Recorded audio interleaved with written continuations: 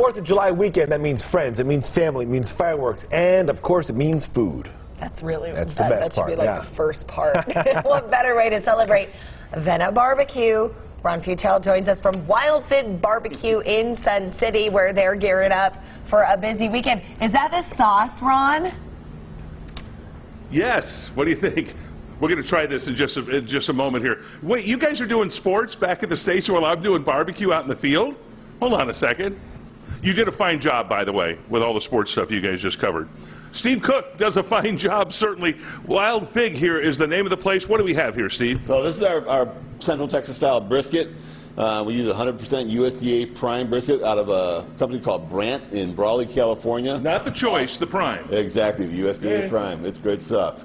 Okay, no, and I want to show the wall back here, Chad. I know it's going to be a crazy turn, but tell me what this is about, Steve. So that's our veterans wall. My partner, Daniel, is a veteran, and shortly after we started this, he started what we call the American Soldier, or what he calls the American Soldiers Foundation of Nevada. A great organization, does a lot for the local veterans, you know, providing sources for food, housing, clothing, whatever they need. And kind of, you know, their motto is basically no veterans left behind.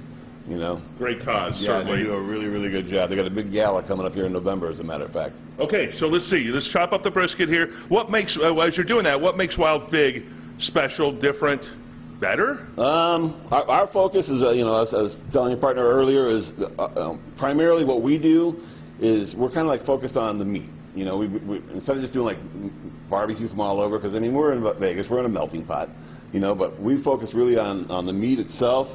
So the truest barbecue that we recognize is the Carolina barbecue, with being the pork, and then the beef out of Texas.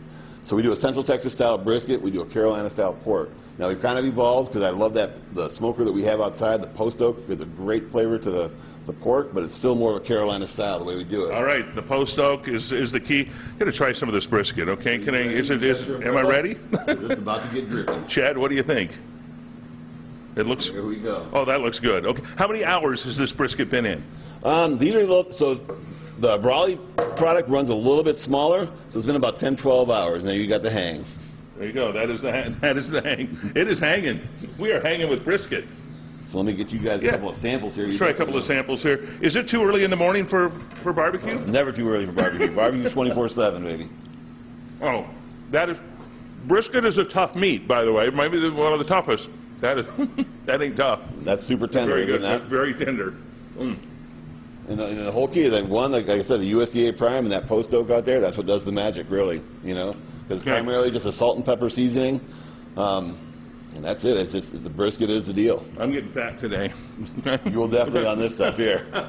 Okay. It's a healthy fat, though. It's a healthy fat. Okay, so shouldn't eat with your mouth. Talk with your mouth full. Should you? Anyway, I am. Wild Fig is the name of the place here, up in Summerlin, Sun City, Summerlin. Sun City, Summerlin. Sort of tucked away a little bit. You got to work to find it, but it's well worth it. Check it out up here. Steve, thank you very much. Happy Independence Day. Thank you very much, man. And happy Independence Day to you and the country. All right. Thank you. Thanks, Ron. Appreciate it. We're bringing some back. John and Heather. We're bringing some back for John and Heather. Is that okay? Well, I thought we were doing the fire. No.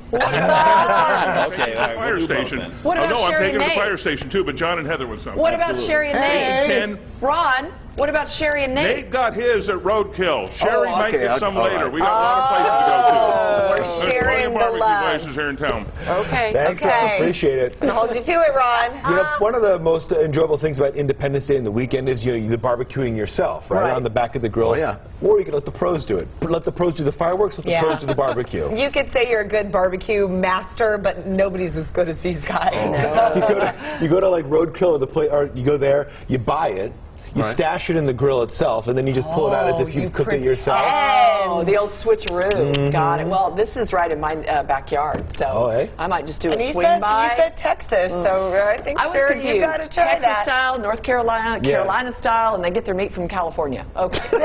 And it's in Sun City.